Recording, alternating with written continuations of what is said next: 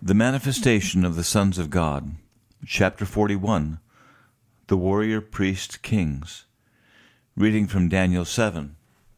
I kept looking, and the horn was waging war with the saints and overpowering them, until the Ancient of Days came, and judgment was passed in favor of the saints of the Highest One. And the time arrived when the saints took possession of the kingdom. You can read the entire book of Daniel 7 and get a very clear picture as to the conflict of the latter times and the resultant judgment and finality on the spirits of this age. We have entered into for some time now the warfare that earmarks this day in which we walk. Yet, we have been slow to recognize this. Unfortunately, most people still think in terms of future tense, because that is the general conditioning within our society. Within Christian circles, most of God's moving is either relegated to the past or put into the future. It takes very little faith to believe in the past or the future, but it takes a great deal to believe that now is the acceptable time of His appearing and His fulfillment. As we've said before, this is the front line. This ingraining of what I call a future tense mentality has deep roots within the hearts and minds of people. Always in the future, always believing, but never really attaining. It is the proverbial carrot syndrome.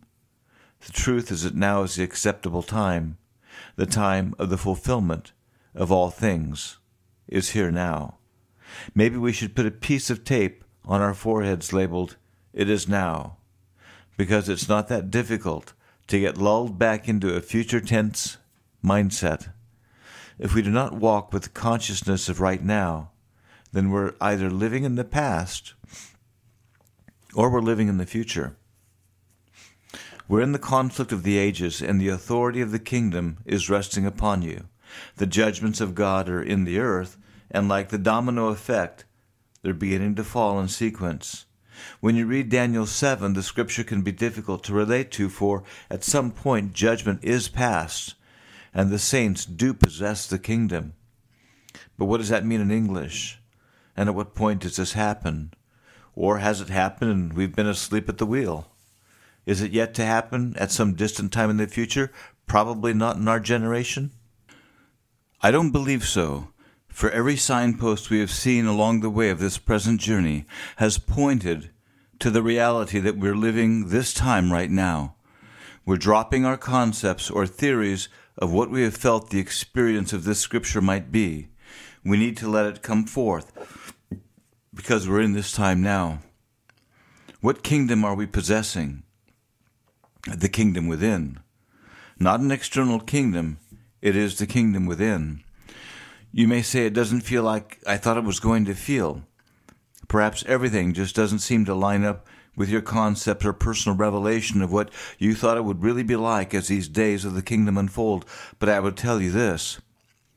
This is the time. Judgment has been decreed, but it absolutely must be enacted by you. Judgment flows no other way. I don't believe the process of bringing down principalities and powers happens coincidentally. It happens because you specifically know what you're doing and you do it. The Lord directs His army. They hear Him and they get the job done. Yes, sir, Lord. What does it mean to possess the kingdom? First of all, the mentality of future tense has to be dropped. Secondly, we must realize that we are possessing the kingdom right now. Right now. And it doesn't matter to me how finished you think you are in the process. You're here, you've been prepared, and it's happening now. Do not judge by what you feel, and do not judge by what would appear, for the God of this present age is able to control and manipulate this natural plane. We know that we war, and that we stand by the word of God. As God decrees it, that is how we see it. When Christ came, the disciples expected Him to set up His kingdom, right then, right there. Yet His response was that His kingdom was not of this world. John 18, Jesus answered, "My kingdom is not of this world. If my kingdom were of this world, then my servants would be fighting, so that I would not be handed over to the Jews. But as it is, my kingdom is not of this realm." There is so much happening right now, but it's not happening on the level that you may have expected. So what about Armageddon? At this moment, Armageddon's in full swing, but it's a spirit realm reality. Does this mean it will not translate down to this plane of the earth? No, not at all. None of us have been intense enough yet in our drive before God to see His kingdom fully established. But what does it say in Revelation? They love not their lives unto death. Is that your truth? Because it must be. You must not love your life unto death.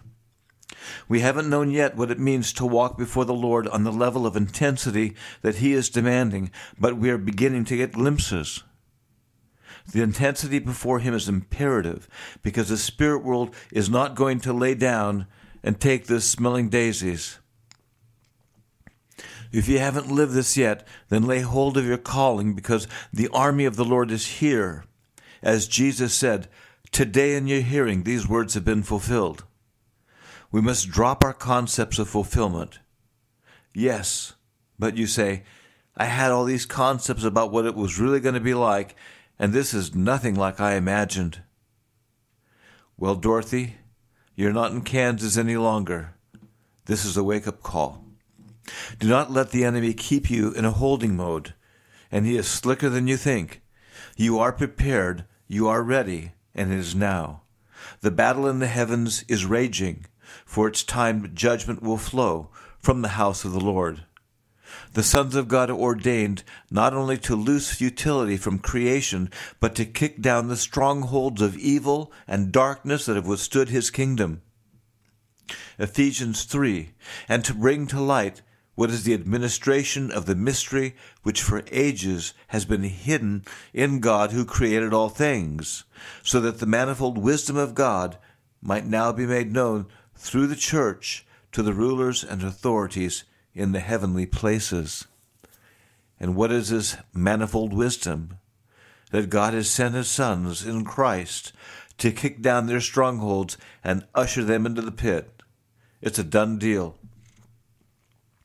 We have spoken about the imperceptible change that is going on within each of the sons daily.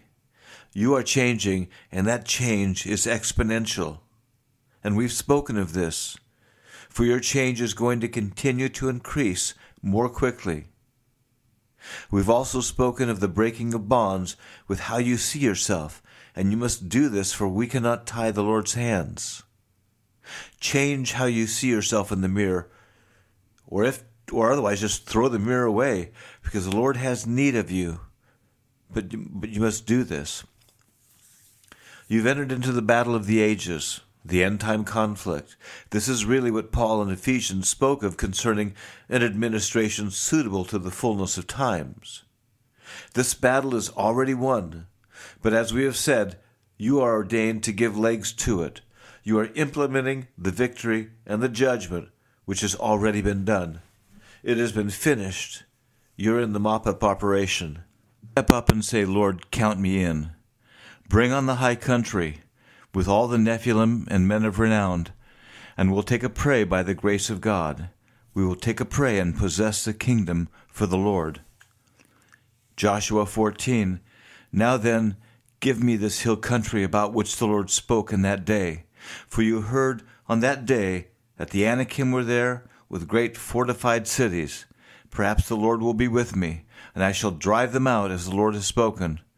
And Joshua blessed him and gave Hebron to Caleb, the son of Jephunneh, for an inheritance. May we all possess the spirit of Caleb, for although he was advanced in years, he was ready to take on the country. We too have been ordained to drive out the Anakim and the evil of this day from the land which belongs to the sons. And this we will do in the name of the Lord.